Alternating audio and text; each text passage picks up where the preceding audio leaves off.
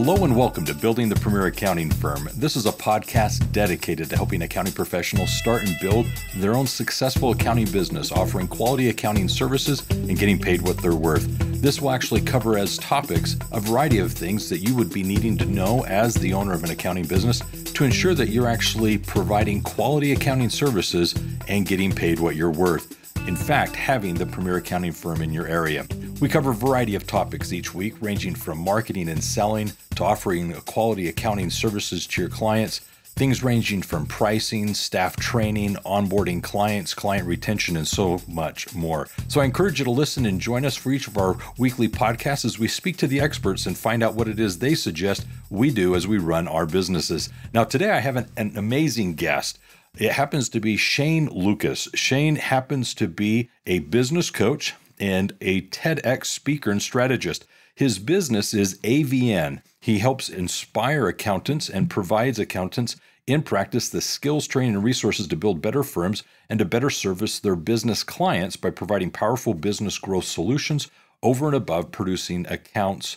Now, one of the things that I want to emphasize is he enables these accountants and their clients to improve their businesses and achieve a better life as a result. Now, Shane has authored many international best-selling books for business owners and accountants and regularly delivers talks on leadership and business growth solutions. And his books include two best-selling books for accountants. One is called Putting Excellence into Your Practice. It's a proven roadmap to profitability, sustainability, and value-driven accountancy and business services. And the other is What's Next for Accountants, How to Address the Biggest Threat Facing the Profession and Get Your Biggest Opportunity Out of It. So with that, Shane, welcome to the show. Thank you very much, Roger, and well done for saying all of that. It is definitely a mouthful, but Shane, I've been looking forward to this conversation for some time now. One of the things that I'm excited to bring up is obviously what we're doing to help the accounting profession, but I wanted to start with something that I'm sure you're more than happy to share, and it's this idea of fear that I know you address, and you bring it up with regards to a parachute, skydiving experience. Why don't we start with that? Oh, wow. Yeah, well, why not? I mean, you mentioned my TEDx talk, and that was certainly brought into that TEDx talk on fear. I mean, fear is one of the biggest things that prevents people from taking fundamental action to improve their business or their lives in any way, don't they? Yes. And for me, my parachute experience actually triggered an epiphany for me. It made me realize that actually, we're all faced with different challenges from time to time. Yes, my parachute actually failed on me during my jump. But what really surprised me during that, I suppose after that session, after I'd landed safely on the ground, having recovered the situation, was that why didn't I feel fear when that happened? And I realized why, and it was just because of the amount of the preparation that went into that parachute jump, addressing all of the possible what ifs. And really, with fear, it's the what ifs that scare us, isn't it? It is. Not knowing what we might do if something that we've kind of conjured up in our brains will happen. And that's the case in many, I've worked with accountants for literally 24 years now. And I know that some of the basics that we ask them to put in place are very scary for them.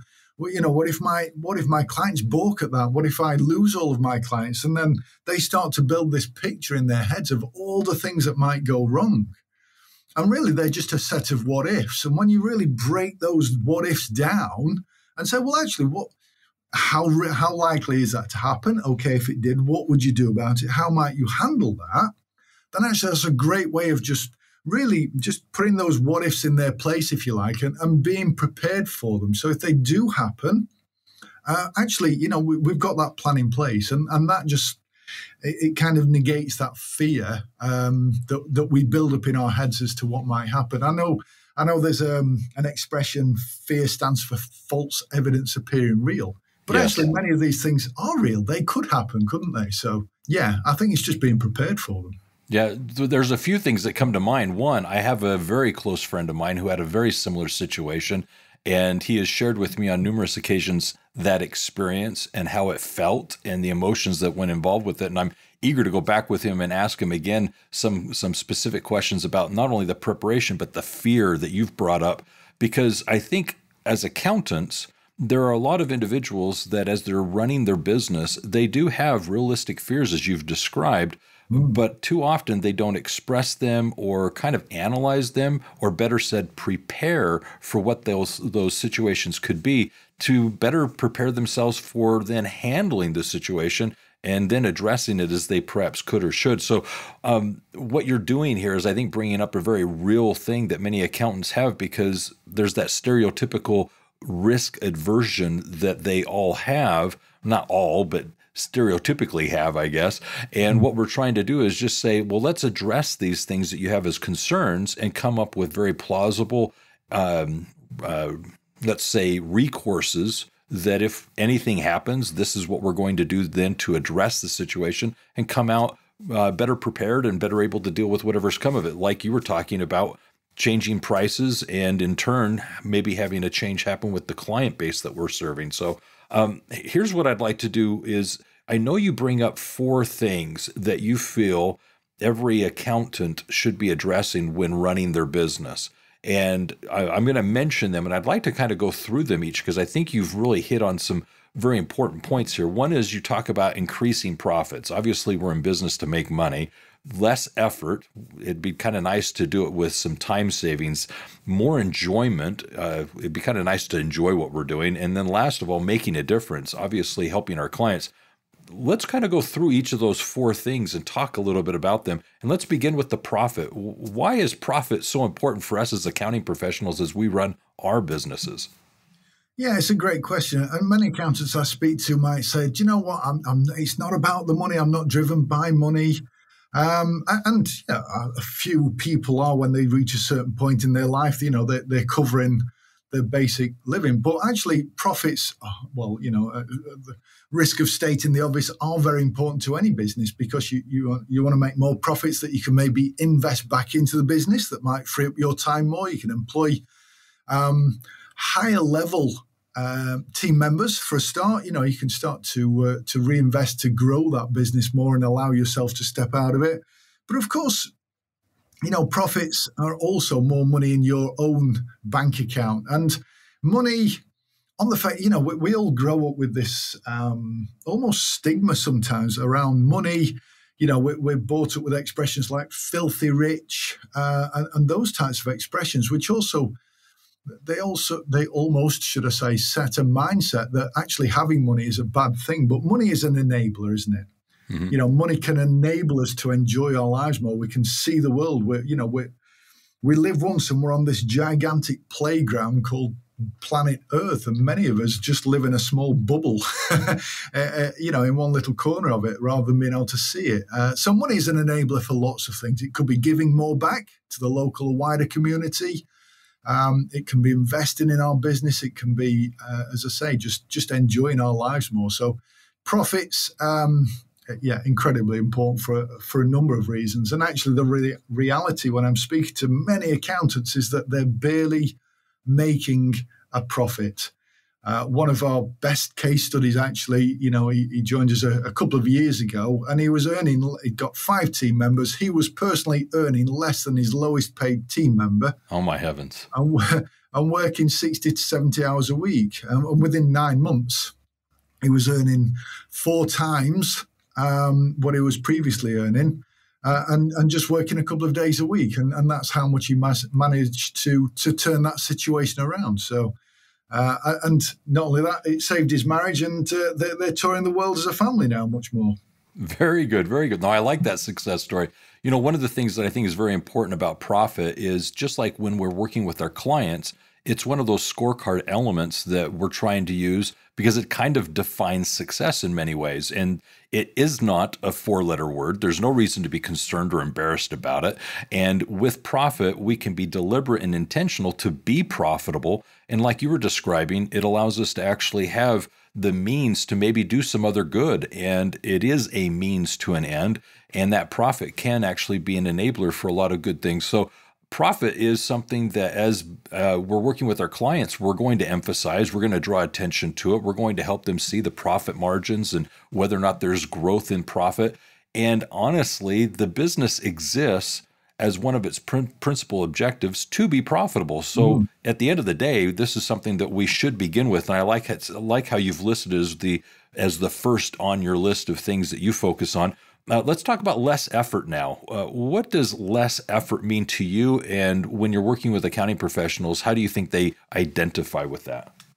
Yeah, for me, the effort is a bit of an all-encompassing, because it can be the hours working, but it can also be the stress levels, and maybe we're bordering onto the enjoyment here as well. But effort in terms of getting the job done, looking after a team of people. For some people, can be high effort.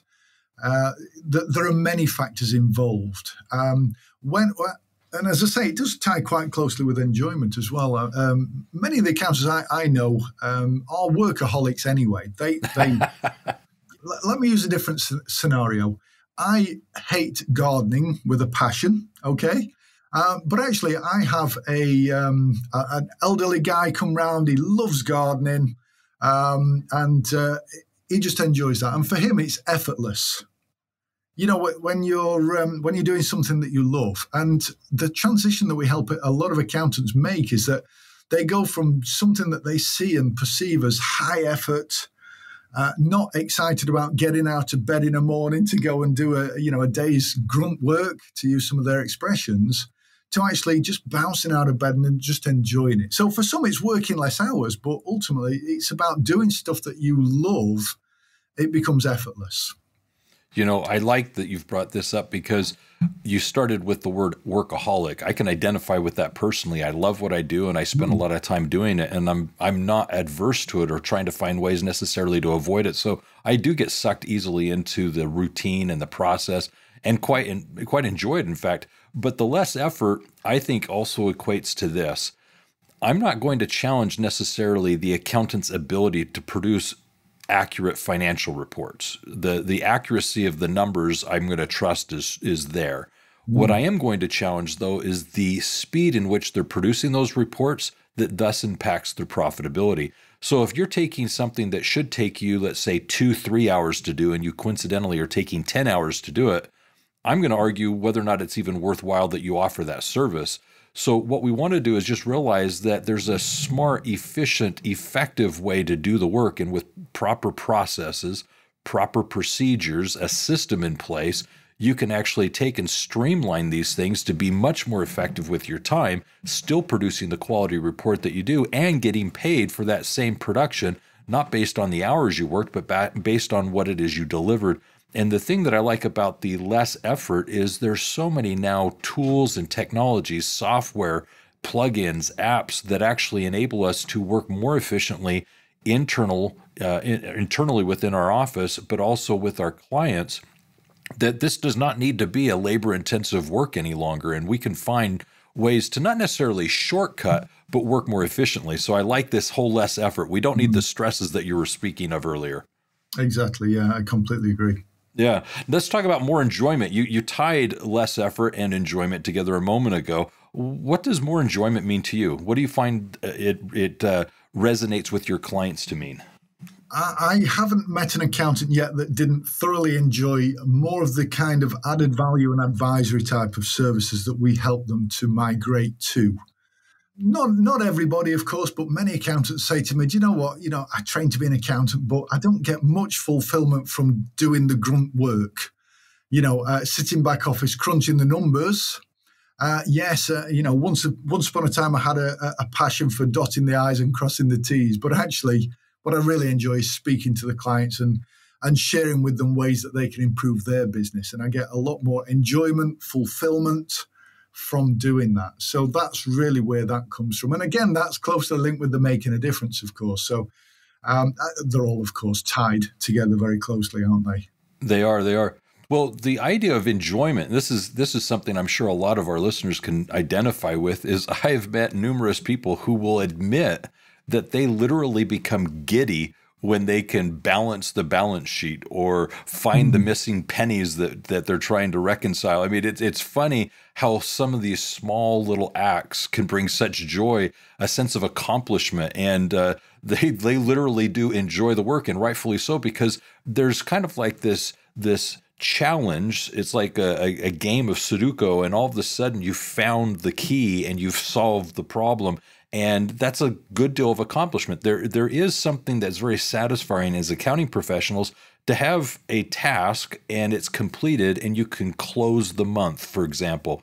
That's a huge thing, and it's something that we can be proud of, especially when we're able to now take that information and share a narrative with our clients and help them better understand what's going on in their business through the numbers that we're offering them. So the enjoyment, I definitely find that with many of the clients that I work with, simply because accounting at the end of the day can be very fun and very satisfying, very, very gratifying. And I find a lot of accounting professionals find elements of that in their day-to-day work. And that's what's fun. It's taking what they love and now doing it for a living and getting paid for it. And so, yeah, there is. If you're not finding the joy in it, we've got to revisit that and find what's that motivation. What do you actually like about what you're offering as products and services? And at the end of the day, find the enjoyment, exactly like you're saying.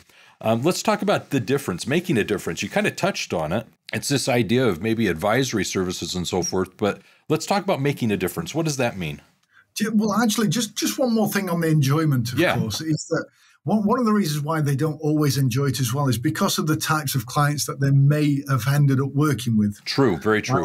Sometimes we have those vampire clients that, we dread the phone call coming in and they suck the life out of you. So there are those aspects as well, actually, just working with a nicer kind of client and just putting the marketing strategies in place to attract them. So I just wanted to finish on that. And again, enjoyment extends to many, many aspects of running the business, doesn't it? It does. Well, you got a good point. Before you start into the difference, there's the 80-20 rule, obviously, where you've got those clients that maybe consume a lot of our time. But admittedly, there are instances where we unknowingly take on clients and we just don't realize what that relationship is going to evolve into. We take on individuals that are very needy sometimes. And what we need to realize is we have to be a respecter of ourselves, our business, and sometimes realize that there may be a toxic relationship and best to let that person go to someone else that might be more conducive to their needs,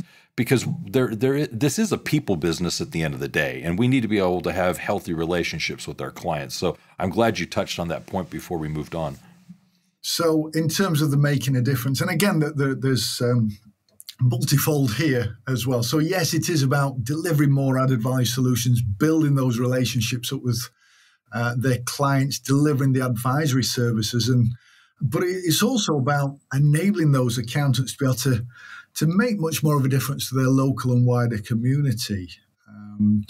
You and I were introduced by a very good friend of mine, Steve Pipe. That's so right. I suspect that you had a conversation with him about B1G1. Oh, yes, very much so. And that's something that's very close to my heart, and it's something that we certainly introduce those accountants to as well. So in addition, I think profits are a consequence of doing the right things for the right people, as the expression goes, and I can't remember who first coined that, but it's absolutely true. And linking with something like B1G1, wherefore, you can create those impacts around the world based on the good things that you're doing for people as well, means that there's a double whammy there. You're making a difference to your clients, and as a consequence of that, you're making a difference around the world. If you think about the Maslow's hierarchy of needs, yes. We very quickly help people move through that, and they're just making a massive difference. And you can't. It's very difficult to articulate what that feels like. It's just so much more powerful, isn't it? So much more of a motivator. The way I address it, and I think you're spot on, is I use the word purpose. When you have a business owner that's running a business, there will inevitably be days where things are hard, things are not going the way you planned or expected, and there's challenges. And when a person has purpose, and as we're describing it as making a difference, it enables us to kind of work through those challenging moments to get through to the other side because we have a reason for doing this.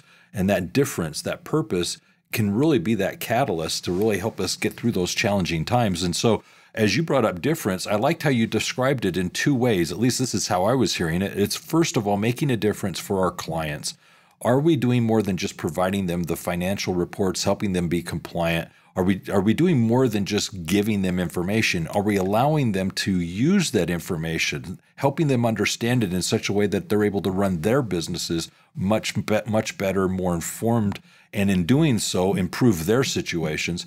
But the difference also then is what's referred to as our impact. What are you doing to give back to the community and make a difference? And you brought up Maslow's hierarchy of needs.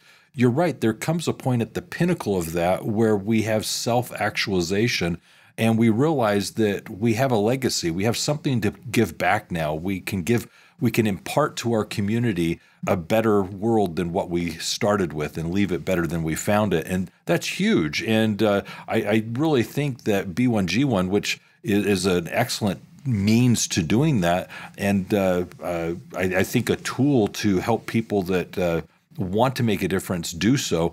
This is excellent. I mean, you're really addressing the two things that really, as businesses, we ought to consider. Are we helping our clients? Are we over-delivering on what we said we would do? And then are we actually helping improve the world in which we live? And so I like those two elements. Thank you for that. So here's the next question. B1G1, obviously the listeners may not have heard of this before. How would you describe that?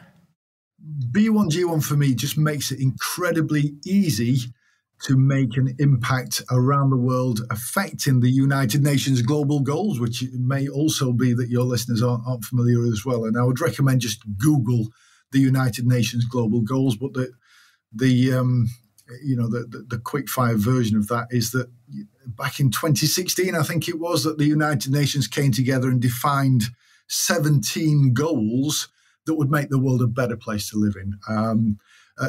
Overcoming poverty, providing more education for people, equality, and the list goes on. And B1G1 allows you to make even the smallest financial giving that will actually have a massive impact somewhere. So, for example, providing fresh water to people. What B1G1 do is that they'll look at the cost of, let's say, installing a well in a village. And that might be a fairly large cost. But then they'll work out how many years or how many days might this well be able to provide fresh water for, and for how many people. And they'll break that down then into tiny little impacts. So if you were to literally give half a US cent, that might provide one person fresh water for a day.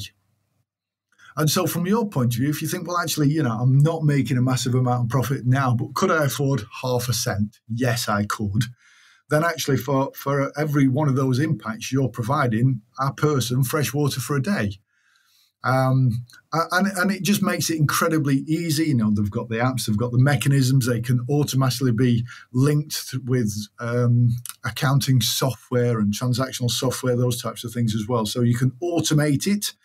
And really, you can hold your head up proud and think, I am making a difference somewhere in the world. A child's got some fresh water thanks to this very small or very large giving or impact that I've just made. So for me, it just makes it very easy for you to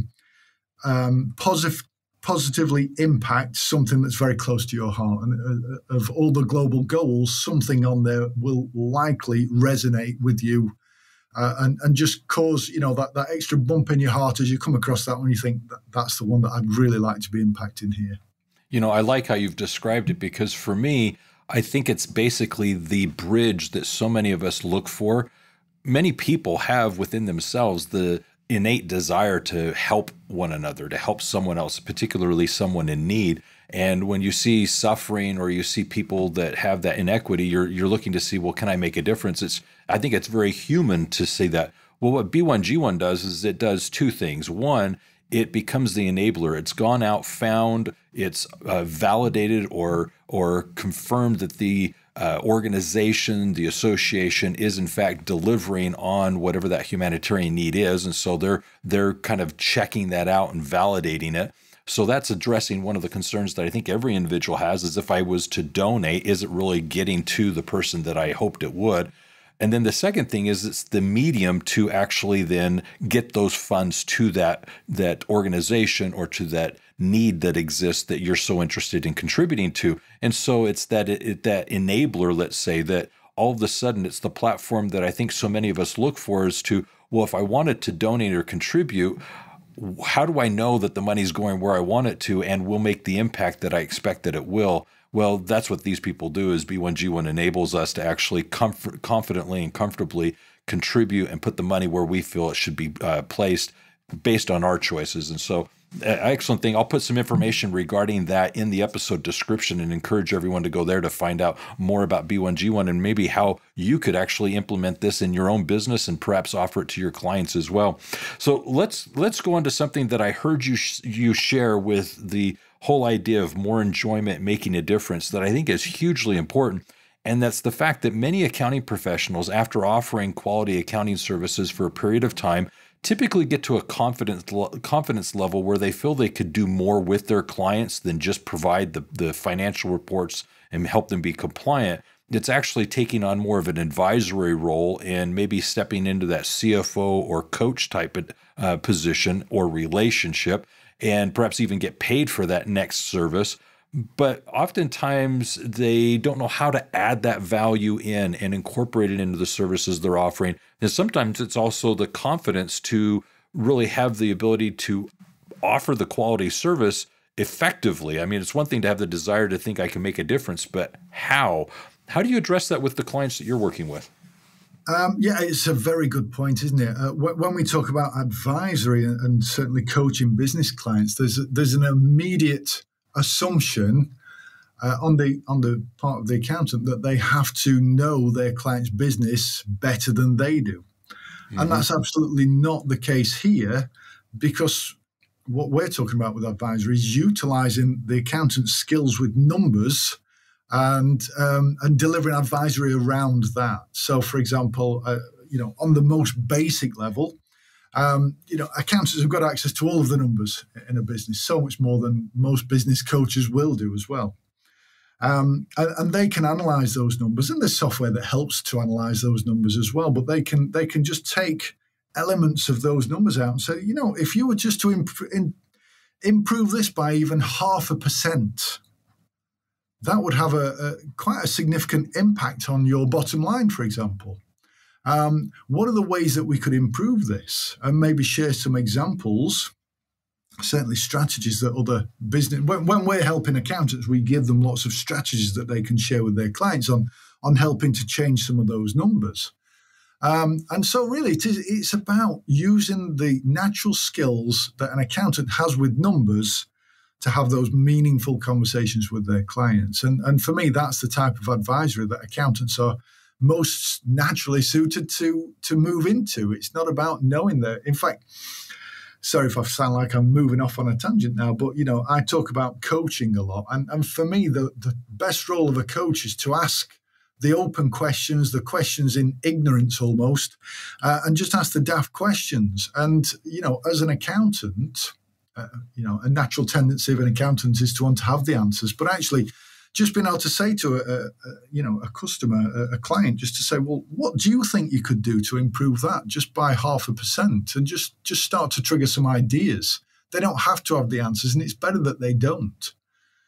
Just explain to me this process here. Why are you doing it that way? If you could have a better way, what would that look like? And those types of questions are just really valuable to a business owner who's probably so busy that they've never stopped to take a look at their own process and think, actually, yeah, maybe there is a better way. You're hitting it right on the head. The idea here is, first of all, perspective. As the accounting professional, you have perspective that the business owner oftentimes lacks because they're so consumed by the day-to-day operations of their business. And so with that perspective, you have the numbers. Also, you have this bigger picture that allows you to come in and ask some very poignant questions that honestly may not be asked of the business owner by anyone else. And so we're in a position where we can ask questions that no one's asking from a point of view that no one else has, and all of a sudden really make a difference. And you're right, there is a distinction between advisory and coaching services, but the thing that really makes a great coach is essentially two elements, is how I describe it. It's first of all, asking the right questions. You mentioned it at the very beginning. The presumption is we're supposed to have all the answers. That's not true. Yeah. We're supposed to have the right questions. And they oftentimes have the answers or can get the answers because they are the experts in their own business. And so the first element of this is obviously asking the right questions. And then the second thing is the accountability. What we're bringing to the occasion, what they're really paying us for, in addition to those right questions, is the accountability that when they tell us they're going to do something, that it's a priority in their business, to then meet with us again and follow up and have them tell us whether or not they've actually done what they said they were going to do. That accountability is huge. And so when they're paying us to then work not just as their accounting professional, their bookkeeper, their tax preparer, but now work with them as their advisor, their coach, when we step into that capacity and we're paid for it, that's what they're paying for, is asking the right questions, maybe even the hard questions, and then holding them accountable to what they say needs to be done next. So you brought up advisor and coach. How would you describe the two as being, what's different about them? How would you define the two different titles? I don't really, when we're helping our accountants, we're not really differentiating much beyond that, because we help them to do exactly what you just described there, hold them accountable. They're using those numbers to have those conversations. Yes, they're sharing a few strategies, but for me, sharing the strategies actually comes last. Asking those open questions as a starting point. How do you think you could improve on this? I kind of take people through a process. It's in one of my books, What's Next for Accountants. Coincidentally named after my name as well, so I call it the Lukas process. But it starts with, the L stands for learning. So learning about the situation, really seeking to understand, about the current situation of the business, etc. And digging deeper into that as well, get into the underlying cause. So again, it's all through questions.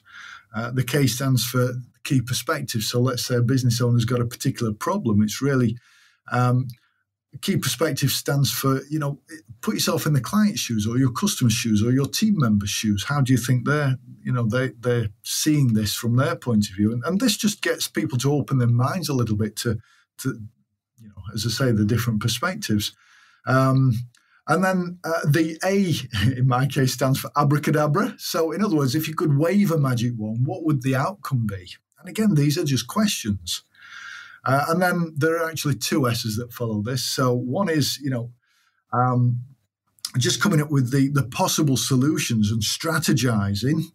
And then, that's it, possible solutions. And then the final one is the strategy. What's the action plan that we're going to put together? And then, as you quite rightly say, it really is about the accountability and having regular meetings like that. So for me, when I'm talking about advisory, it is about those kinds of conversations. I mean, there are many ways that accountants can add much more value. Even, management accounts, cash flow forecasting types of services where they're having meaningful conversations as well. That explanation that you just gave there of those 7 stages and points, very, very helpful. I think those things are good. It's nice that you have an acronym that is your name that you can use for that. That's I think quite nice. The thing that I'd like to add, though, with the advisory and coach that I've used for some time now that I think has really helped people distinguish between the two roles is advisor is generally someone that is educating. They're teaching concepts and principles. They're helping the client, the customer, understand new things that they need to implement maybe in their business and so forth. The difference between the advisor and the coach, though, is the coach then is more at a one-to-one level where they're literally asking the specific questions of that situation and bringing the accountability to it. The advisor being more educational, more informative, the coach being more on the implementation side, asking the questions, holding them accountable. So if you're going to pay for an advisor, that's like bringing in an instructor, attending a class, going to someone that's an expert that can help kind of take you to that next level, but the coach is helping you implement it and holding you accountable for it. So kind of a distinction that I've been offering for years. Let's do this. You're at a situation where you're working with accountants like we are. What's the common thing that you think holds them back that they personally struggle with to then take these steps to move forward and improve their own businesses? Yeah, there's a number of things, really. I mean, obviously confidence is one of them. Fearing that, if they were to sit down with a client and ask these questions, that they have to have the answers, as I mentioned earlier. That's certainly one of them.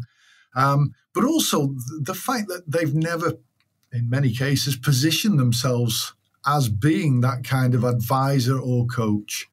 They've often, and maybe always, positioned themselves as the compliance accountant. There's nothing wrong with that. Obviously, compliance is very important to be delivering to clients. But if that's all they've ever been seen as in front of their clients, then to suddenly start having these conversations, they fear that the client will wonder, well, what's going off? You've never done this before. So these are the things, and they're more self-limiting beliefs, mindset challenges that hold them back. Actually, the client, in reality, welcomes those kinds of conversations. Yes. It's just taking that first step and sitting down and having those conversations in the first place. And as I say, they really undervalue themselves. In many cases, actually, the accountants are giving lots of brilliant advice, but they're giving it away for free. And when you give it away for free, you run the risk of it not being taken seriously. I have an expression, it's not mine, and I can't remember where I first heard it, but the more they pay attention. And so actually sometimes just from a positioning point of view, just to be delivering this kind of service as a paid for service, people take you more seriously, they'll listen to you, and they're much more prepared to take that action and report back to you, or, in those accountability sessions. I'm glad you brought that up. There's this balance that I see so many accounting professionals deal with, which is at one point they're trying to add value to the services they're providing. They're trying to build better relationships with their clients, retain them longer, and from that get referrals because of the extra services or relationships that they have. But the thing is then there becomes this inequity. There's a lot of time and effort in that value, and at some point we need to transition to charging for it and really getting some revenue from all this extra work that we're doing.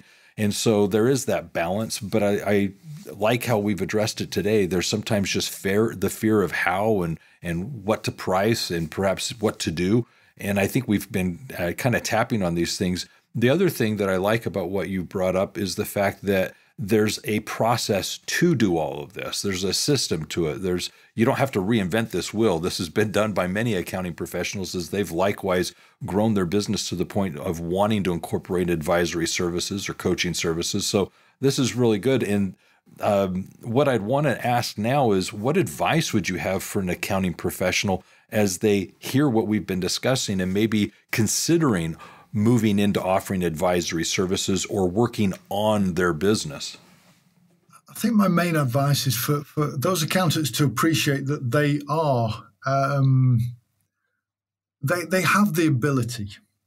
I think that's one of the things that holds people back. As I say, I mean, for the past 24 years, I've helped over 3,500 accountants, and if there's one thing they have in common, it's the self-limiting beliefs on their own abilities.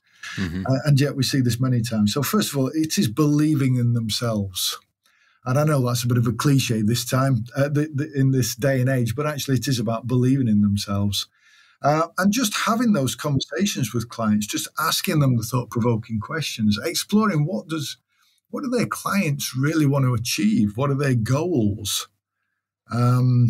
There's nothing more, I don't think, important right now than just having those meaningful conversations with clients and just really connecting with them on that level, having those types of conversations. We're no longer, there's these old expressions, isn't there, about, I'm a B2B type of business, or I'm a B2C, business to business, business consumer. And I firmly believe that, no, we're in H2H. It is human to human. And that's about the relationships that we have. And the rest actually it comes from those types of conversations.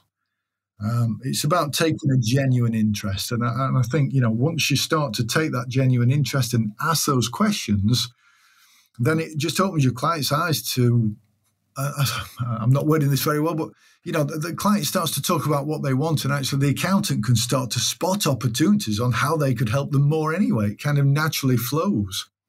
Yeah, what I like about where you've gone with this is the H2H, the human to human. This is a people business at the end of the day. I think too often we presume that it's the numbers that we're offering, and really what it is we're meant to become, in my opinion, trusted strategic advisors, trusted in the sense that it's a safe zone for our clients to comfortably speak to us about challenges and concerns that they have. And at the end of the day, see our relationship one as a coach, where we're able to help them think through and process some of the things that they're dealing with and look at them from a different perspective than they're experiencing them, because we have so many of the numbers that we can bring to the equation and help them maybe forecast and plan better with what it is they're dealing. So this is a great conversation. So here's what I'd like to do. One, I'd like to obviously kind of summarize our conversation today, but Shane, I'd like to then come back to you for a closing thought. And as I recap all of this, I do want to point out that in the episode description, I'm going to be putting quite a bit of information there that you can access as the listener. I not only mentioned earlier the B1G1 that I'll be putting in there, but the books that Shane's mentioned, I'll put some information about those. And then I'll also make mention of 2 offers that I want you to take advantage of. There is a book. It's one that I feel all accounting professionals should have. It's literally meant to help you put profit first, and it's essentially 9 principles to make your business profitable. It's called In the Black. It is a free copy of the book for you. It's a book that every accounting professional should have in their library. It's essentially meant to help you run your business more effectively and profitably, but also these principles can be applied with your clients. So I encourage you to go there and get a copy of the ebook In the Black, 9 Principles to Make Your Business Profitable. Likewise, I'll be putting some information regarding becoming a profit and growth expert. It's exactly what we've been discussing today, that what Shane's describing really comes down to 2 key elements. It's confidence and competence, to be able to work with your clients with your head held high, seeing them as peers, you being a business owner, they being a business owner, but then competently taking care of their needs as it comes to compliance, bookkeeping, accounting, but also perhaps moving into that role as being an advisor and/or coach. So as a summary of my kind of takeaways from this conversation is Shane has done a number of things over the last number of years to really address what I think a lot of accountants experience. And it's first of all what we were talking about at the beginning, the fear. It's the fear of the unknown, the uncertainty, and really when you have a process that you can follow and actually put into practice, let's say, these things, you can literally take your business to a whole new level with not only being more profitable, but definitely working less with a lot less effort, concern, definitely a lot more enjoyment, and last of all, making a difference, that for your clients, but also perhaps even giving back to the community. So I think we touched on some very important elements that everyone needs to be considering as they're running their business. But the other thing that I really liked about this discussion today is the fact that we did get into not just compliance work and providing the financials, but we also addressed some of the things related to advisory work. There is such a need and demand out there for our clients to have access to someone like an accounting professional that is willing to ask the tough questions, ask the right questions, and in the end, perhaps even holding them accountable so that there is some responsibility that they may be not experiencing in their business, but now have with the services that we're providing. So lots of great information. Shane was a wealth of information here today. I'm grateful that he was on the show because we as accounting professionals need to consider this as we're working on our business. Now, with that being said, Shane, what do you have as a final closing thought for us? I'd just like to say, if what we've talked about here does resonate with you, then I'm also going to give you a link, Roger, to pop into this podcast notes as well, to get a free copy of my latest book as well, which is Putting Excellence into Your Practice. And that really just takes you through a 7-stage process. We've not talked about that 7-stage process actually in this session, but a 7-stage process that's proven time and again to help accountants really transition their practice. We call it practice over here. You refer to firm, but your accounting firm into something that is much more profitable and enjoyable. That's allowing you to make a profound difference, because that's what accountants do. They make a profound difference to the people that they work with. Shane, thank you for that. I would love to put that in there, and I appreciate extending that offer to them. Let me do this then. I'm going to just basically wrap this up. I am your host, Roger Connect, president of Universal Accounting Center. And for more than 20 years, I've been working with accounting professionals to also help build the premier accounting firm in your area. And with these tips and tricks each and every week, I encourage you to subscribe to the podcast and listen to our other episodes and see what gems of information you can have access to as to what you can be doing in your business today as you're actually trying to offer the quality accounting services that you do and obviously get paid well for what it is you offer. For more information on these principles and how you can apply them in your business, or for more information on how you can actually train your staff and offer these quality services, check us out. Go to universalaccountingschool.com or give us a phone call. You can reach us at 801-265-3777. And in the end, always remember this: if it's about accounting, it is universal. Take care and have a great day.